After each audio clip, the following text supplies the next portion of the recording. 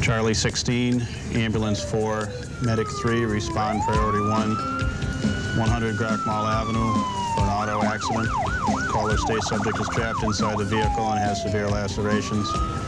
Units responding handle code 3.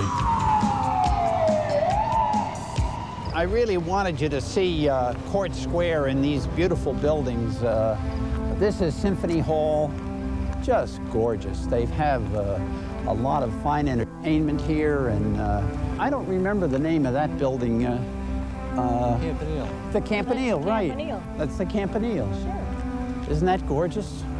And this is City Hall, one of the most beautiful structures, you know, in the entire Commonwealth. It's just gorgeous architecture. And behind those trees is the Civic Center, and that's the home of the Springfield Indians, the Calder Cup.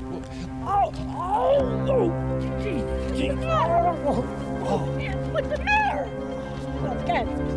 Call 911. Get an ambulance. Go around the corner. Are you all right?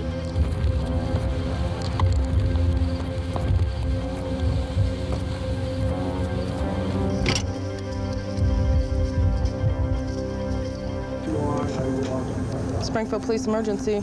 Hello, my friend's having a heart attack. Your exact location, please. We're in front of the City Hall. Okay, we'll send someone out. Charlie 2 Alpha, ambulance 12, medic 1, respond priority 1 to City Hall, the front of, for a possible cardiac arrest. Caller states subject is unconscious on the steps.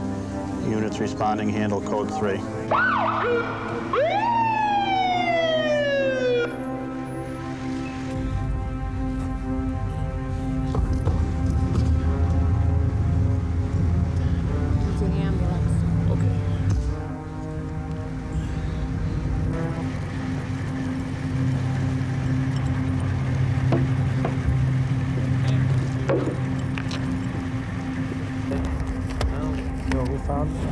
The collapse on his way.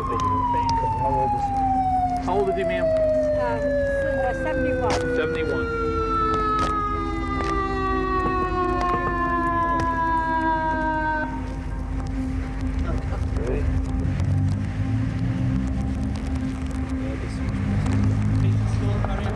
Yes.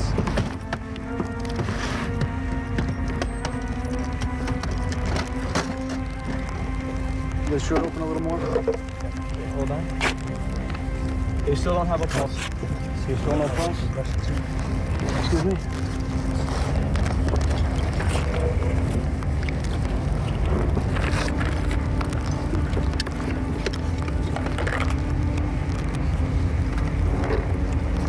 Do a quick look. Days and Feb. Charging 200 joules. Start charging. Everybody clear? Clear. Okay. Got pulse? No, I don't have pulse. Start charging 200 joules. Charging. Everybody clear? Clear. Okay. Pulse? No pulse. Okay, one more time. Charging at 360 joules. Everybody clear? Clear. Pulse. I still don't have a pulse. Mike, I'm going to go ahead and drop it through. Okay, right, there's your fluid.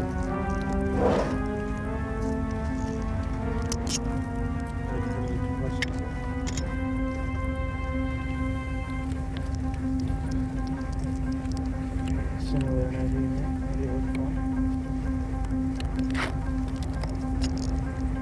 Get a light strap, okay?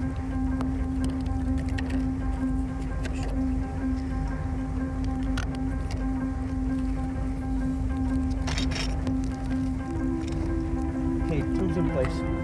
Got good press on the tube. Okay, we go ahead with the first step on the tube. Bag's plate. We got the IV started. Okay, we got the IVs running. If he's down the tube, I have one sharp landing. You want to check another pulse, please? Okay, we still no pulse. Okay, we gonna charging at 360 again. Everybody clear, clear. Pulse. I've got a pulse. Let's get him packaged. Let's get out of here. I'm gonna secure the tube. The other side is Brady at 40. Okay, let's go to the base state with them, Mike. Tube is secured. Okay. Ready to roll. Forward. Okay. Ready? Count of 3. Head on 3. 1, 2, 3. Count of 3 up a little bit. 1, 2, 3. Okay. Go grab the spectrum.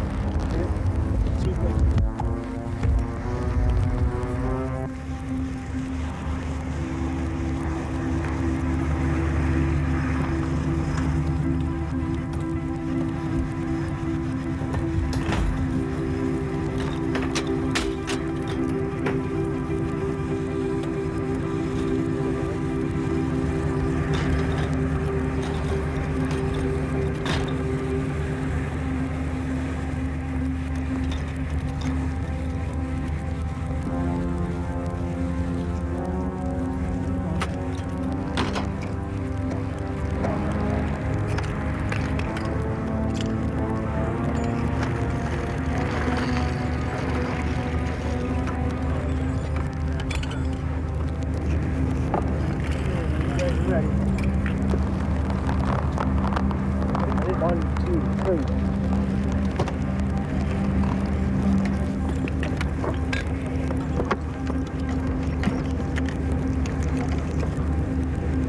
Seatbelt gonna fit over that?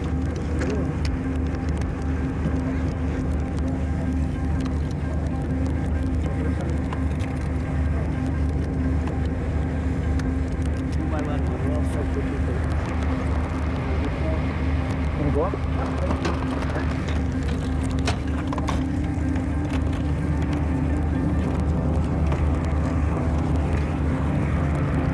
Okay, coming up the stairs.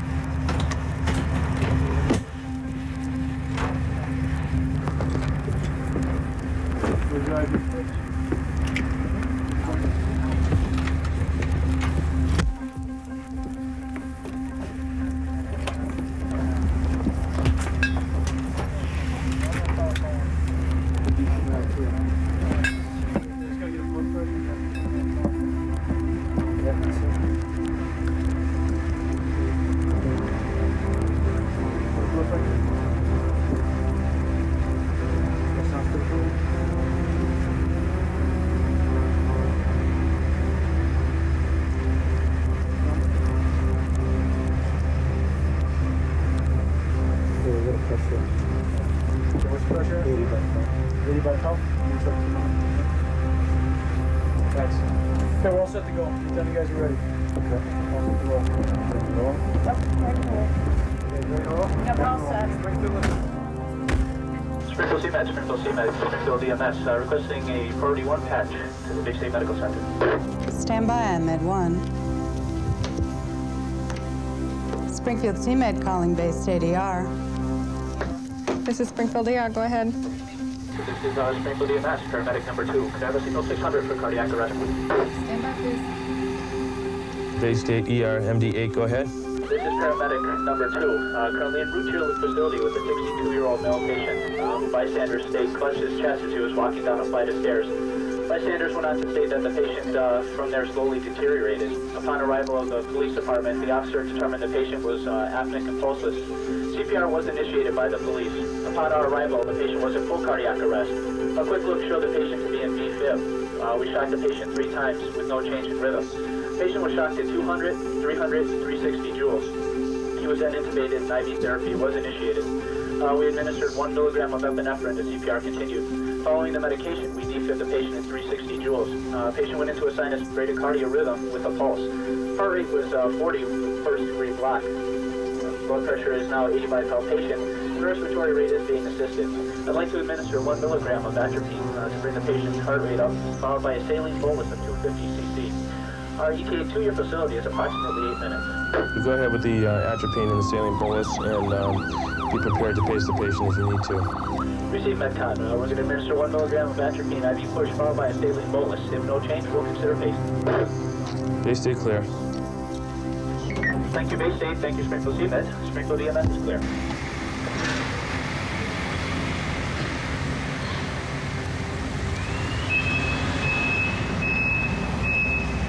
Paramedics are trained professionals that bring the emergency room to the streets, saving lives, as time is the ultimate enemy. How's that? Does that look pretty good? Well, it's better than last time. It's 138 over 88. Springfield College, in association with Bay State Medical Center, trains paramedic students in all aspects of emergency medicine. Hospital rotation provides hands-on training, experience in the administration of medication, and the learning of procedures. Dr. Kim Craw is the medical director of the Emergency Medical Services at Springfield College. His role is to ensure the best education possible for the emergency medical technicians. It is the hope that these specialties can pass on an education to them so that it's not only an education that they receive in the classroom, but integrated with the hospital and in concert with the experts in the field, so that they will be able to professionally perform the same procedures in the same manner that the experts do. Dr. John Santoro is Chief of Emergency Services at Bay State Medical Center, where he oversees the daily operations in the emergency department. It used to be more of a load-and-go type attitude. Now it's an extension of the physician in the emergency department, an extension of his eyes and ears and hands out into the field, into the community. There are a lot of medical conditions where time is absolutely essential. So if we as emergency department physicians can't get to the patient, then we can get medical care delivered to the patient by the paramedic. The paramedics allow us to do even a better job. There are a lot of times where I, as an emergency specialist, have patients coming in that were dying out in the field, dying in their own home of anaphylaxis, of asthma attacks. And by the time they came into the hospital, they were comfortable, talking in full sentences, and actually wondering why they were in the hospital. That's a great source of pride to me. When you see V-fib on a monitor, it looks just as chaotic on the monitor as it does like in the real chest. So if you open somebody up, it's a big bag of worms just sitting right there. It's not contracting, it's just fibrillating. And that's what it looks like on a monitor, and that's what it looks like inside. At Springfield College, students acquire the basic knowledge of emergency medicine. The 4-year curriculum focuses on classroom instruction, sometimes conducted by doctors from Bay State Medical Center. The PR interval is what? Doing what? The PR interval is getting longer. And then what happens? So it eventually drops the beat. So what is that? It's a winky back moment one. All right, exactly. Utilizing an array of teaching methods, the student learns skills and procedures. Paramedic students are then evaluated on the basic medical procedures. Okay, Phil, you ready for your scenario? Yes, I am. Okay, you've got a 50-year-old gentleman that was out working in his yard. It's summertime. Wife looked out as the patient clutched his chest and collapsed. You're the first crew on scene. I do a quick assessment, airway, breathing, circulation. Okay, he's apneic and pulseless. Okay, I do a quick look on the monitor. The young men and women who do this job now are true professionals. They're the people who go to school to learn drug dosages. They learn to interpret EKGs. They learn a lot of medicine in a very limited scope. Their forte is resuscitation. Their forte is to be able to work without orders from the doctor now. They are operating what we call standing orders. They are trained enough to be able to interpret the rhythm of the heart, to give appropriate treatments and medications, and to operate essentially independently under certain emergency circumstances. In addition to classroom, we also have an extensive clinical phase and a field internship where the paramedic students actually perform as paramedics under the tutelage of more experienced paramedics called preceptors. We are almost the sole provider of EMTs and paramedics in the greater Springfield area, but more importantly, we are training leaders for across the country, and as a matter of fact, internationally. We have students from Puerto Rico and from Taiwan who have entered the 4-year program here. So we hope to export our knowledge of this new science throughout the country. It's very crucial. The first minutes of an incident are paramount to the patient's survival. And so the earlier you can get advanced life support out to the patient, the better the outcome is going to be for success. Another part of paramedic training is to participate in exercises with other rescue personnel. This drill was conducted at the Fire Training Center in Indian Orchard.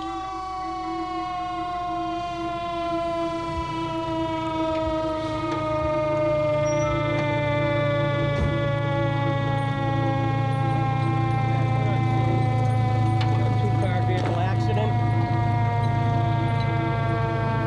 We have two persons trapped in the vehicles. We start the rescue squad, please.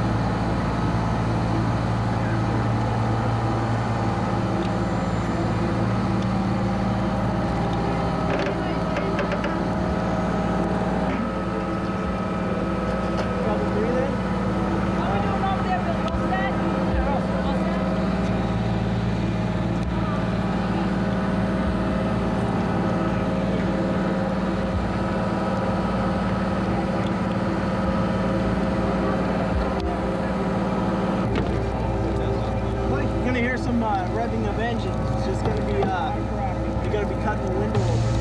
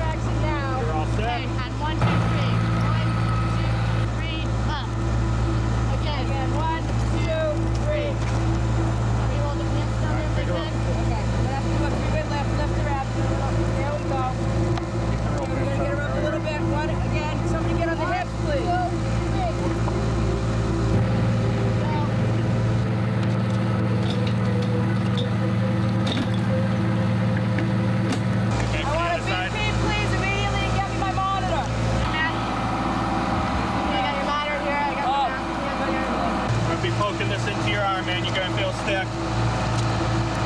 Can you hear us, ma'am? Can you hear us, ma'am? We got accident if you want it. Yeah, let's get her on 100%, please. Okay. Hey, it's on. Okay, I got one line in. All right. It's running wide Isaac, open. whoever's spiking on the bag out of our orange kid, please. What do we got? Lactated running? I want lactated, please.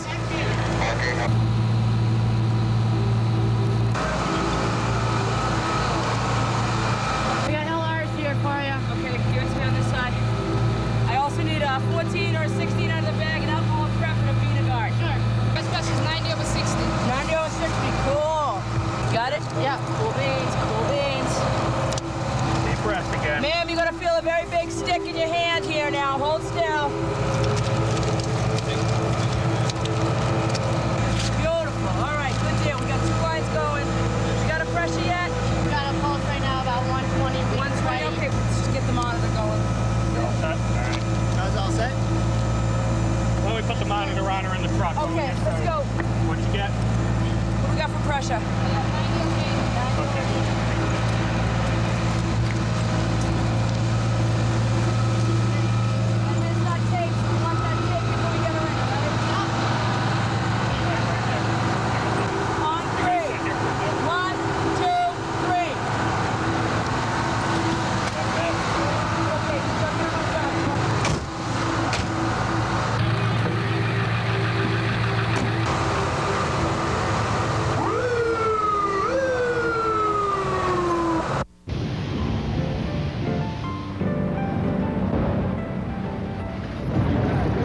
As part of the emergency medical program, the students travel to New York City to participate in a week of training with the city's emergency medical system, which responds to over 3,000 calls a day. This innovative program offers the students daily life experiences where they can practice their skills and become acclimated to the advanced life support element. Here, the students travel to Fort Totten for orientation. Welcome to New York City. You're all going to be assigned to one specific unit in various parts of the city. The 5 boroughs in the city, you will be encompassing 4. They're getting first-hand knowledge in not only the medical situations, the cardiac emergencies, but also the trauma situations, where we would involve all of our advanced life support skills, including endotracheal intubation, cardiac defibrillation, starting IVs, large bore IVs for quick transfer of body fluids. They'll be utilizing our telemetry system, coordinating the biotelemetry feedback to the various participating hospitals and also our medical control, and communicating their findings, their initial evaluation of the patient, assessment, and their actions up to that point requiring additional medical input. So there's a full gamut of ALS skills that they'll be putting to perfect practice every day they work out here.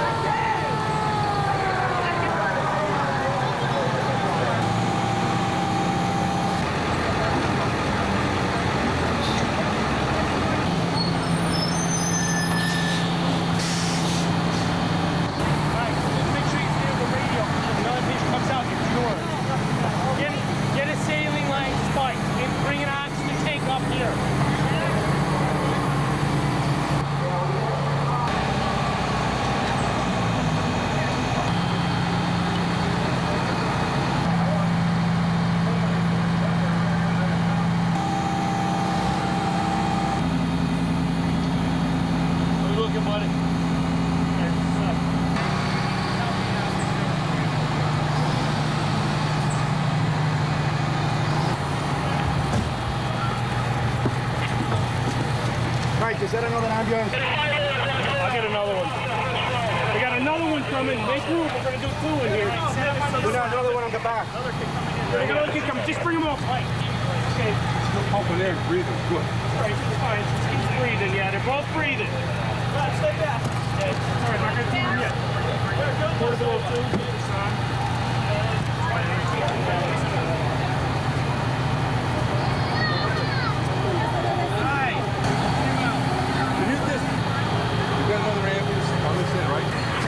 We don't have any more here. We got another one coming. I don't go to the rear because we're trying to get the rest out to the rear. Is there more coming out the rear? There's another woman and 2 kids and a woman. And we can have them get to them in the first year as quick as possible.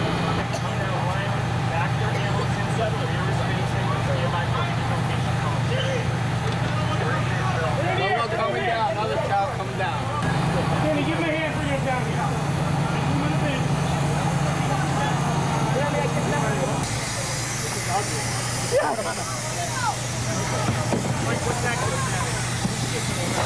All right. This kid's in a rest.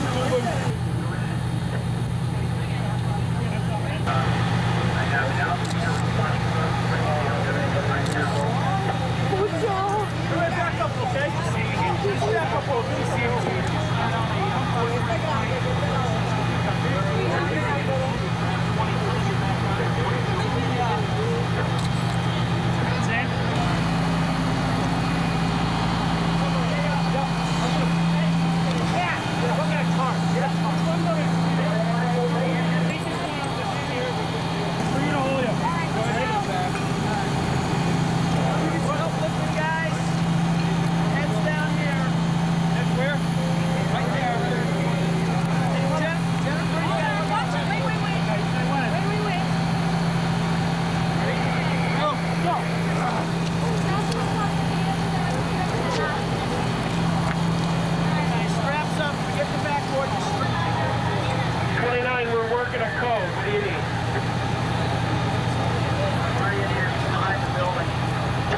Come to the front of the building. Come to the front where we're staged, okay?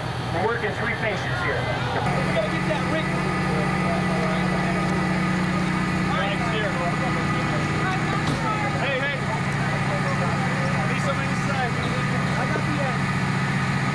Let's go. 1, 2, 3. EMS is here. I'm going to have EMS jump in with you, Phil. Okay, we're out of here. All right. The drug box, I'm leaving here. Check the firefighters.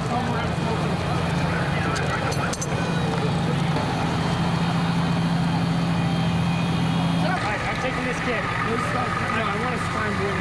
I'm bringing my. We've already got extra. Spine board. A spine board. Hold the spine board up. All right, Keith, I'm with South Hadley. You're with, stay with them. You're with them. Stay with them. You want to set up in South Hadley? Yeah. Keep breathing.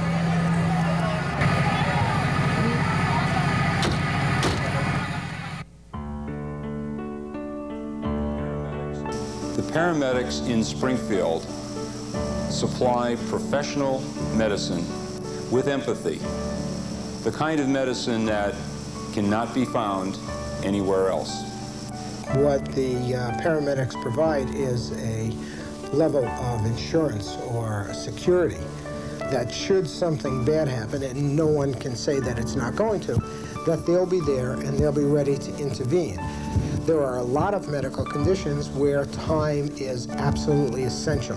What we were doing is bringing the emergency department out to the streets of Springfield. And this is an advantage that some cities and towns still don't have in the 90s. And that's part of our mission at Springfield College, is to try to train locally and nationally so that the best medical care can be available to the citizens. The paramedics carry life-saving medicines. They carry with them life-saving skills that only they can perform.